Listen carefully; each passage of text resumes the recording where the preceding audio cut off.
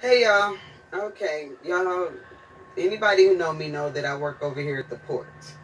Well, I want y'all to see this because this is the stuff that gets sent into us, from China and other places, to let us know, the stuff that we buy and go shopping for. As you can see, I'm in my truck. Sorry, it's dark. Let me turn the light on.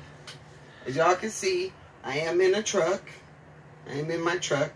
I only go to the port, so I don't do, I don't have no super, living condition stuff.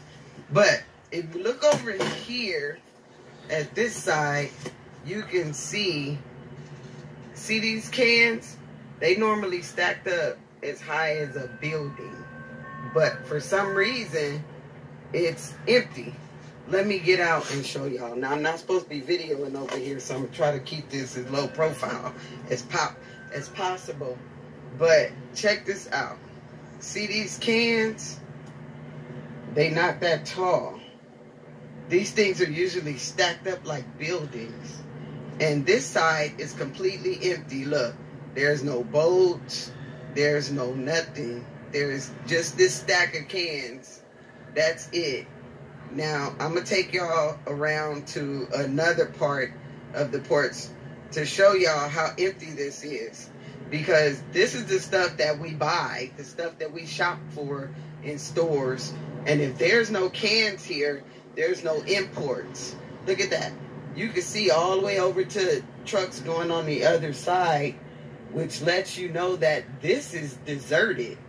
I should have took a video of the other port that I just came from, which was the China port called Yangming. There's it's just as empty as this one. There's nothing going on.